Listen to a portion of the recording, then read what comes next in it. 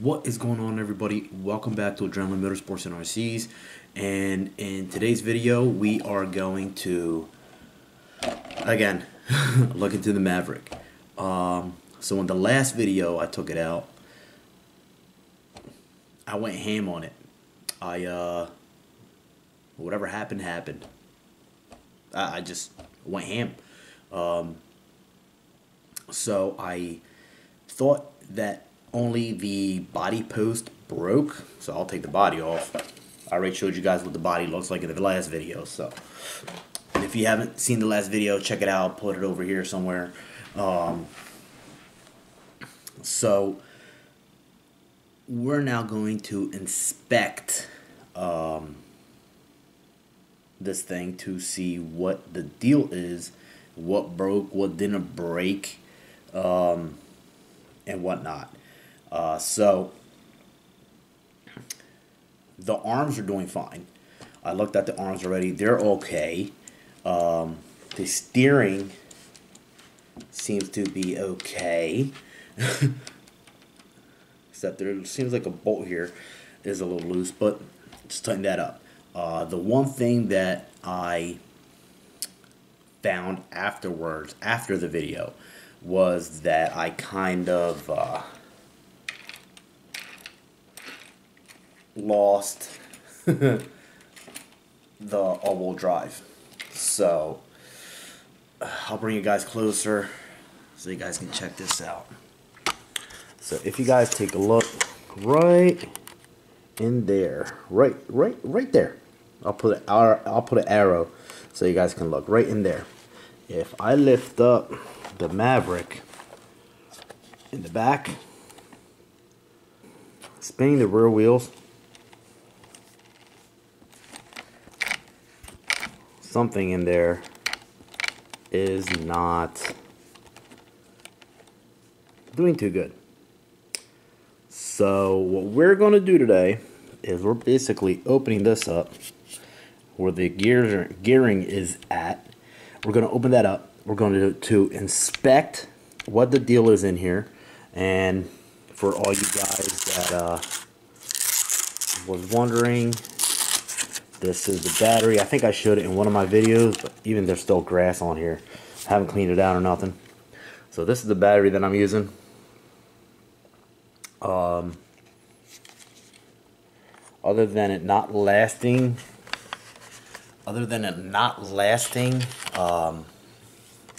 too long in this last run, I think that was like the third time that I used it. So I haven't really had any issues. But I'll put a link in the description down below because I got this off of Amazon. So I'll put a link below where you can get it on Amazon. It brings like two of them. I think I paid like $26, $27 for them. Yeah, pretty cheap. But you know, just to get this the Maverick going so I can make the videos for you guys, I figured why not. So let me get my tools together and we're going to crack open this diff case and check out and see why we don't have all-wheel drive. So stand by, be back right now. Alright, so I got my drill, got my tools ready. Let's go ahead and open up this case here. I'll move you guys, try to move you guys a little bit closer. So I'm going to go ahead and remove that case here and see what is going on in here. I have a feeling that I might have to take this bolt right here. I might have to take that off, but we'll see.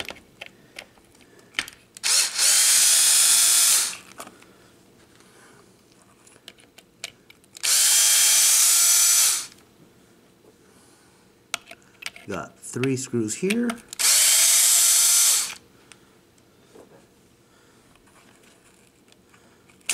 There we go. Alright, so that covers off. So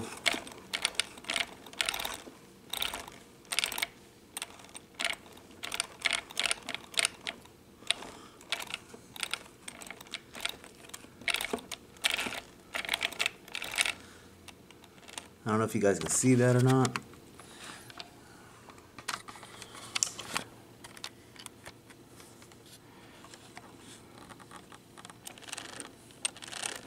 Nothing spinning in there.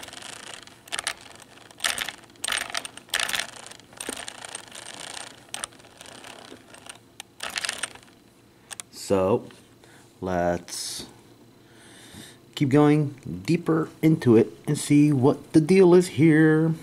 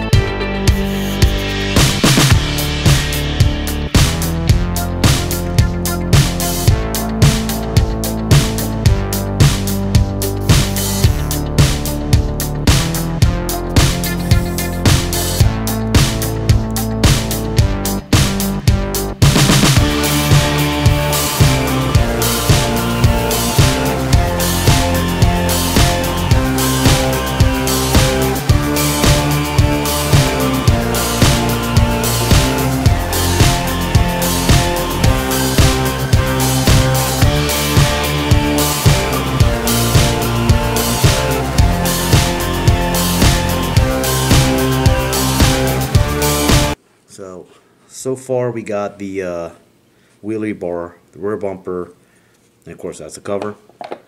Got that off. There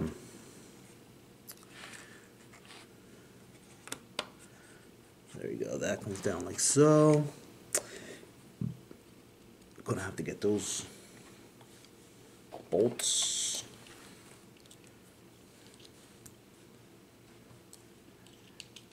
Right in the back here.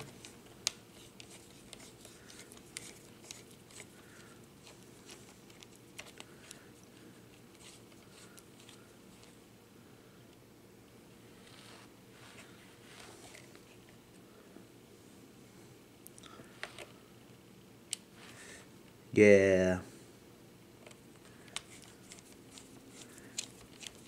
So maybe that last one, I probably sent it a little too hard there. Oh, maybe a little too hard. I sent it. Alright, take that off.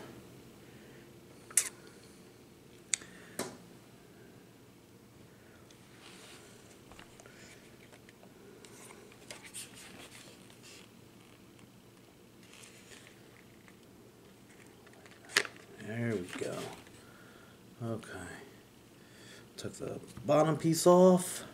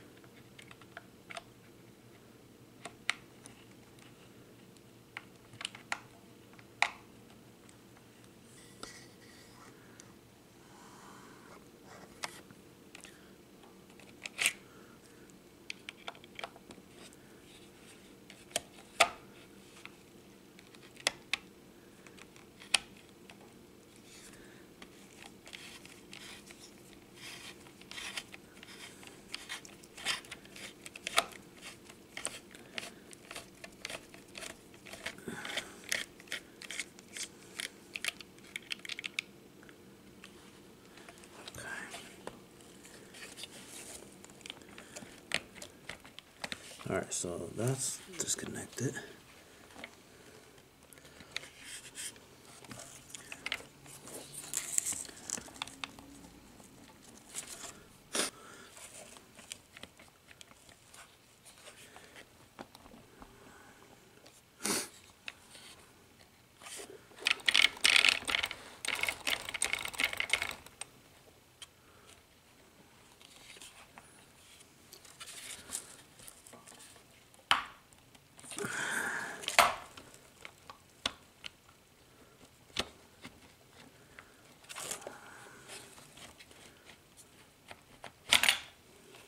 Alright, so there we go. So we got the rear disconnected.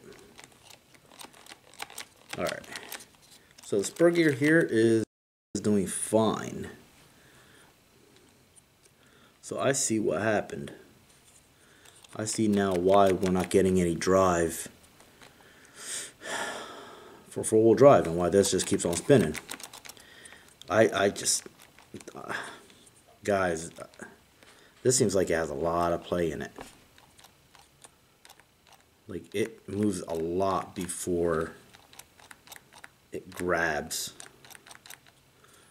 So that's probably an issue.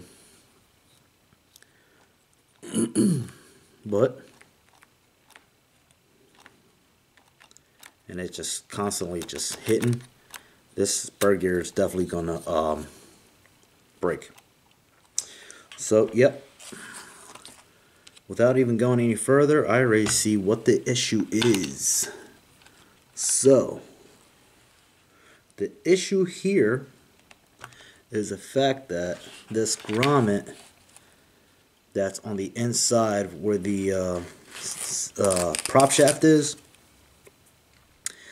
that prop shaft, the grommet, the screw that holds the flat spot here, because if you guys see here, if you guys take a look at that, you can clearly see that it walked out. See that right there? Look at that.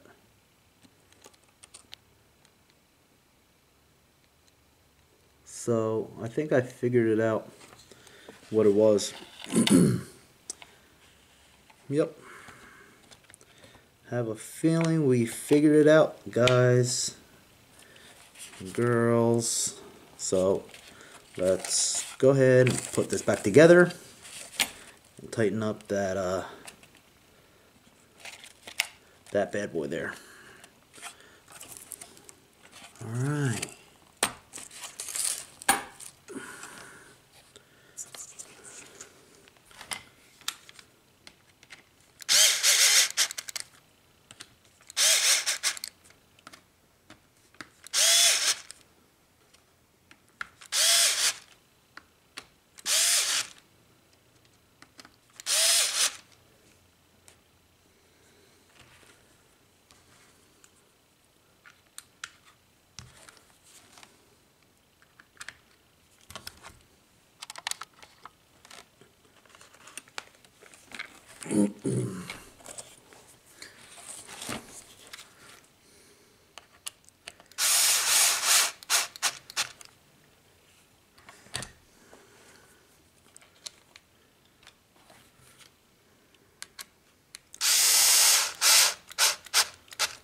Right. Alright, so now what I want to do,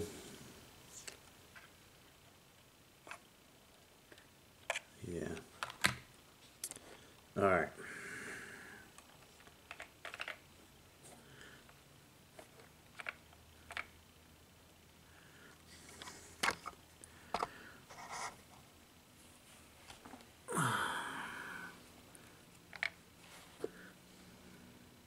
Alright, so what I'm going to do right in there, sorry if the lighting's kind of bad, but right in there I'm going to tighten up this bad boy. And we should have all-wheel drive again.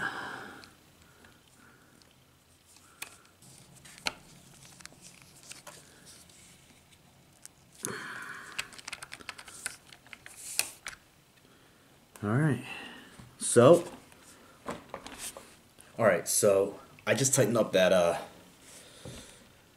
it's not a grommet, I forget what the screw is called, but after basically taking off the whole back end part. So basically, lesson to be learned here, you do not need to take off the wheelie bar, the whole rear end, to be able to take this back part off. So I want to try to show you guys as best as I can. So if you look right in here, right down there. There's a screw that goes there. There's another one that goes right down there, all the way inside the tub, that is holding basically the whole rear end onto the tub. So once you take that screw off down there, I'll put a red arrow so you guys can see that there. So that screw there, another one way down there, and you take off this screw and this screw. Again, I'll put arrows, this one and that one. Once you take those 4 screws off, you're basically able to take the whole rear end off. I think you guys are a little angled. Is that better? Yeah, might be a little angled, guys. This stand that I have for this camera is horrible.